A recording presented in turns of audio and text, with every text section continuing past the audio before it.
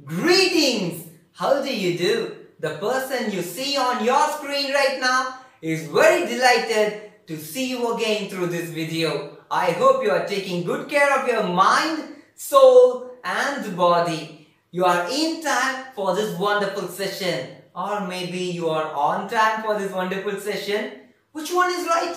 In time or on time? Let us see the difference between in time and on time. You can make use of in time when you are before the given time. When you are exactly at the given time, you have to make use of on time. For instance, the beginning time of the school is 9 o'clock. If you reach the school at 8:55, you are before the destined time. So you are in time for the school. If you reach the school exactly at 9 o'clock, you are on time to the school. That is the difference between in time and on time. Let us learn something new about William Shakespeare. What does the illustrious father of English drama have to do with this video? Let us see. Before that, what is the meaning of the word illustrious? Illustrious means well known or respected for past achievements. Moving on, Shakespeare was not only known for his flamboyance in writing, but also for his remarkable plays. Shakespeare had contributed a lot to English language, especially to the vocabulary of English language. He has created 1,700 words in English and he has made them popular through his well-known plays. Shakespeare has also made use of idiomatic expressions in his plays. Idioms such as in a full circle, a foregone conclusion, an apple of one's eye, one-eyed green monster are some of the idioms from his plays. Now what is an idiom? Why should I use an idiom? Are these questions coming up in your mind? Let me answer those questions. What is an idiom? Idiom is an expression in which the words do not convey its literal meaning. They have a hidden meaning. For instance, out of the woods is an idiom. Woods refers to forest. In which case, out of the woods means out of the forest, literally. But the hidden meaning of this idiom is that out of the woods means out of trouble. So when you say, I am out of the woods finally, which means you are not out of the jungle, you are out of the trouble. Let's move on, friends. Why should I use idioms? This fact will give you an answer for that. There are 25,000 idioms in English language. So when you speak with someone, you are definitely going to listen to some of the idioms.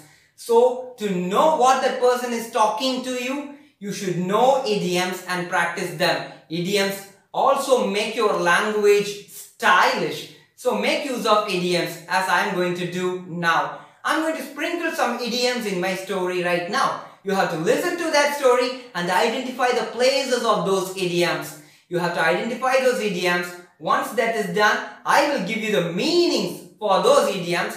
After that, you can go back to the story and check it again so that you can understand the story in a better way. Are you ready for the story, my dear friends? This is a story about a boy and a girl who were siblings. Their names were Deepak and Divya. Deepak and Divya were not born with a silver spoon. In fact, they lived a life of poverty. Their house was a sorry sight with things thrown here and there. Their father was a servant to a big shop. Their mother had already kicked the bucket when they were babies. So the responsibility of looking after Divya fell on Deepak's shoulders. Divya was the apple of Deepak's eye. Deepak took good care of his sister. Deepak and Divya went to a school which was a 15 minutes walk away from their house.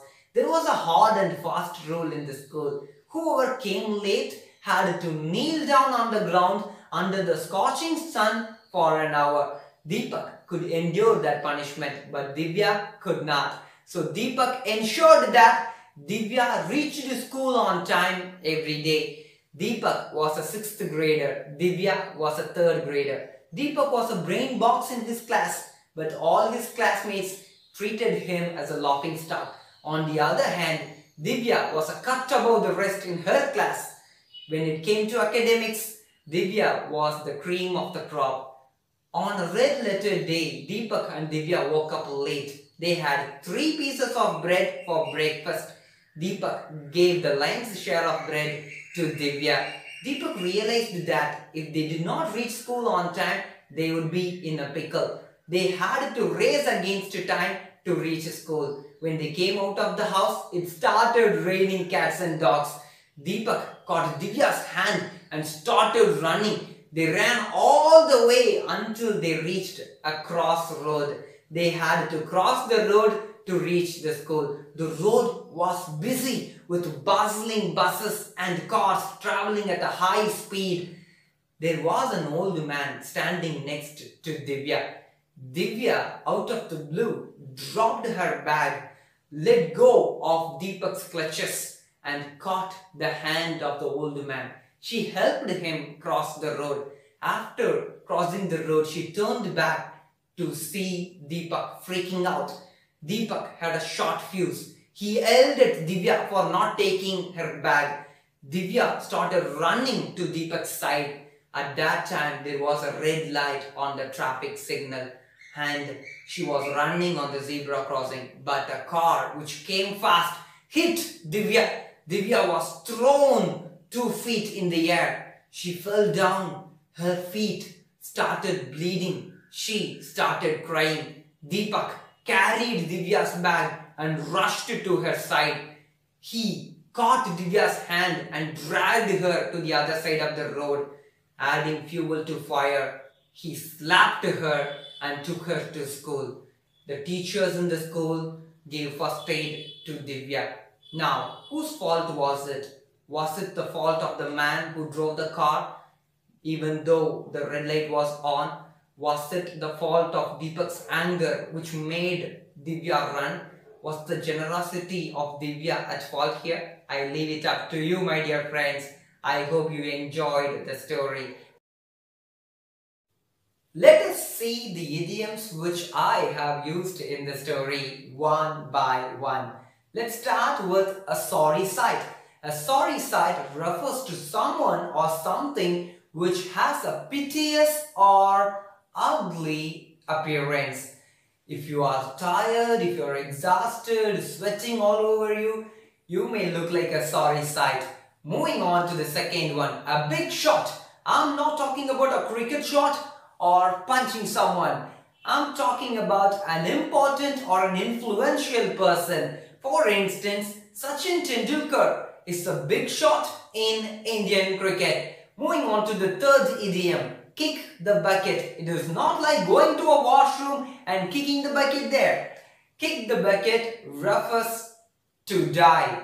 If someone died, you can say he kicked the bucket last month. That is an example for the idiom kick the bucket. Moving on to the fourth one, we have hard and fast. Hard and fast is an idiom which refers to a rule that cannot be changed or broken by someone. It has to be followed without fail. For example, closing your mouth while coughing is a hard and fast rule nowadays. Moving on to the next one, we have laughing stock. A person who is made fun of by others, who is always teased or ridiculed by everyone. That is laughing stock. For example, Harish is the laughing stock of our class. Moving on to the sixth one on our list, we have raining cats and dogs. You go out of the house, all of a sudden cats and dogs fell on you. No, that is not raining cats and dogs. Raining cats and dogs refers to a heavy rain, a downpour. If it rains heavily, you can say it is raining cats and dogs outside. Make sure you take umbrella when you go out.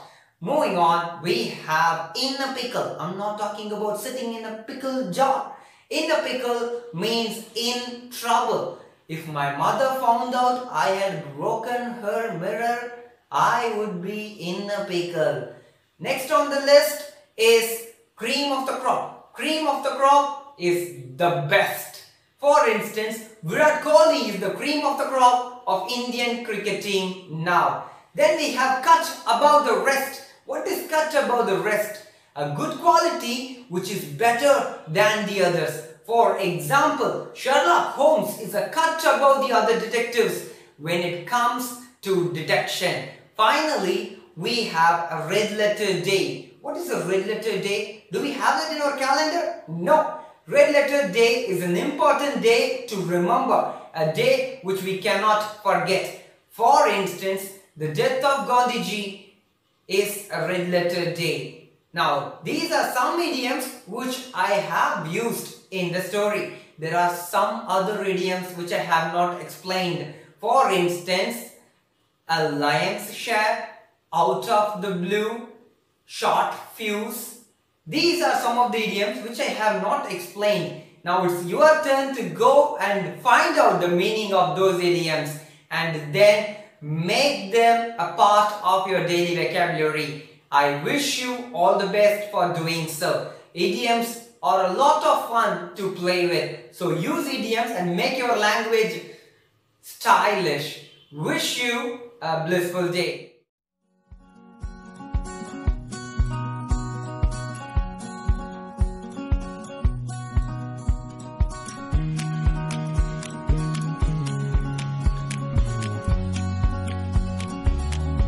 உலகத்தின் மிகப்பெரிய பொய் அதுதான். பான் ஸ்பீக்கர்னு உலகத்துல யாருமே கிடையாது. It's wrong. ஏன்னா ஸ்பீக்கிங்ன்றது talent கிடையாதுப்பா, அது ஒரு skill.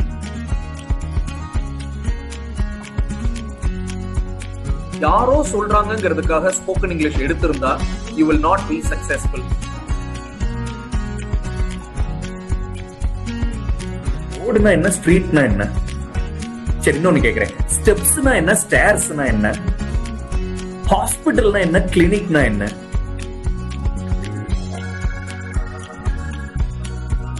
In the morning, in the afternoon, in the evening. நைட்டுக்கு என்ன சொல்றது? In the night. இல்லையே, அத வேற மாதிரி சொல்றாங்களே எப்பயுமே. நம்பர் 1, நீங்க இங்கிலீஷ்ல நல்லா ப்ரொனவுன்ஸ் பண்ணணும்னா முதல்ல தமிழ நல்லா ப்ரொனவுன்ஸ் பண்ணணும். whether you accept it or not, நீ இங்கிலீஷை நல்லா ப்ரொனவுன்ஸ் பண்ணணும்னா தமிழ நல்லா ப்ரொனவுன்ஸ் பண்ணணும். ப்ரொனன்சியேஷன் அப்படின்றது ஒரு பாடமே கிடையாது.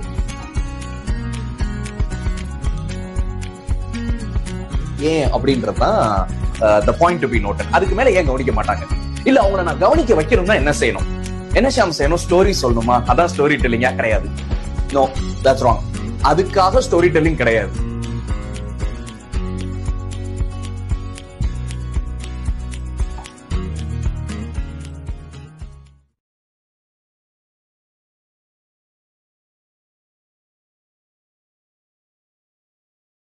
Subscribe to our channel for fun facts, lessons on English, and tips for public speaking.